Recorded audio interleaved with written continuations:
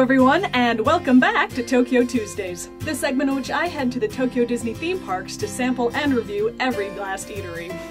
For our 11th episode, we're finally hitting up one of the popcorn carts. Tokyo Disneyland's popcorn cart number 3, because I am terrible at doing things in order. To find popcorn cart number 3, you're going to head in through the World Bazaar and make the first left turn you're able to. Continue straight out of the World Bazaar, and after a quick dogleg to the right, continue on into Adventureland. Just a little bit past Pirates of the Caribbean, and directly in front of Cafe Orleans, you'll see popcorn stand number 3 on your right. Popcorn is the food to get, it would seem, at the Tokyo Disney parks. More so the buckets than the popcorn. Each stand carries one of 6 flavors, with number 3 specializing in soy sauce and butter. I have seen lines as long as a 20-minute wait at some of these carts, if they are carrying a desirable bucket flavor combo, so it's not always the quick treat you might imagine. So I have gotten popcorn from the popcorn stand in front of the Cafe Orleans, which specializes, and by specializes I mean only has, soy sauce popcorn, which I've never tried before. It smells mostly like popcorn. It looks like popcorn.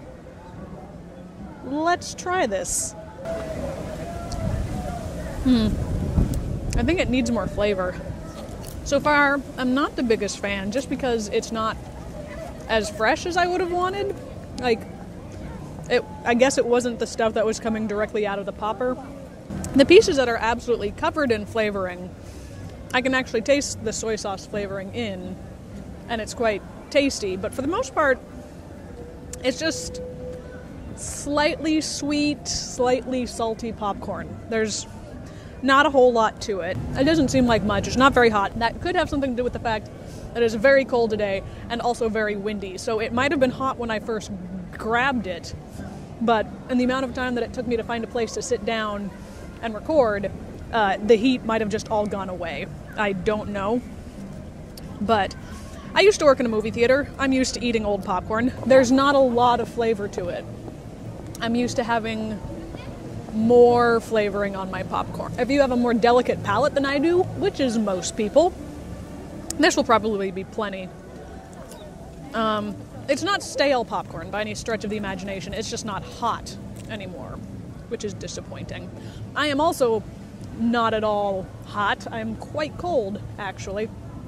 So I'm probably gonna go home after this because it's really cold today. And also I've recorded like 4 episodes worth of food already today, and I'm really full. It's good. I would just put like 3 times the amount of flavoring on this that there is. And I think that I'm alone in that. I think most people prefer to feel like they haven't been punched in the face with salt when they eat popcorn, and I do. So that's just me.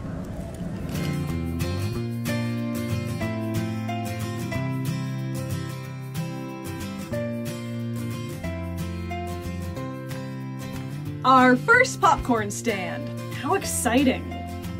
But how does it rate? Service. Service is a 3 out of 5.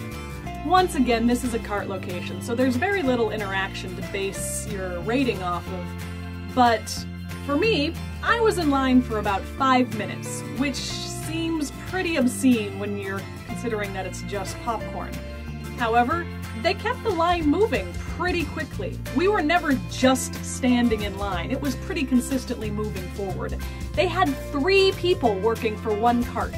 They had one woman who was making and dishing the popcorn, they had one gentleman who was at the cash register taking order, and they had a 3rd woman who was actually taking the orders and delivering them to the people they belonged to. So it was quite the production just for popcorn. The gentleman who was taking the popcorn orders sort of got this expression of, "Oh no," when he saw me coming up. But I like to think that we got through my order with relatively little pain. I also like to think that he was very pleased when I had exact change. So yeah, it's a 3 out of 5. Atmosphere, 2 out of 5? I mean, The cart is very pretty, shiny even, and they're going full force on their ye olde style, and I commend them for that, I really do. But then they've just plopped this cart in the middle of Adventureland with zero effort to mesh the styles of the two. And then on top of that, you have to contend with the fact that it is a very busy cart positioned in the middle of a very busy intersection. So you're constantly being jostled from all directions while you're waiting for your popcorn, and it's just kind of an unpleasant experience. So yeah. Price point. I'm probably a bit off on my perception of popcorn prices from my time spent in a movie theater work environment, but I tend to think that the prices here are pretty fair. $3.10 for a box of popcorn, a flavored popcorn even, seems like kind of an okay deal. It is popcorn though, so you know that you could be getting more for that price.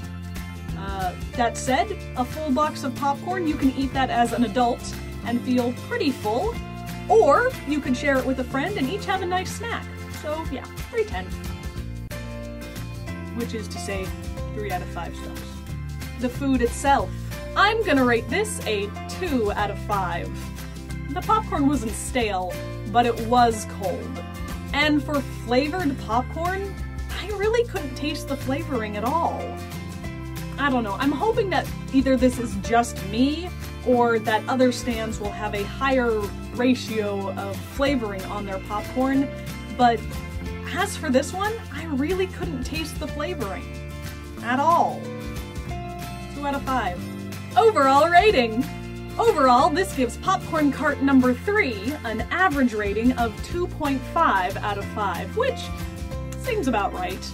I haven't visited a lot of popcorn stands in the park, but I have to imagine that there are better ones out there. 2 out of 5.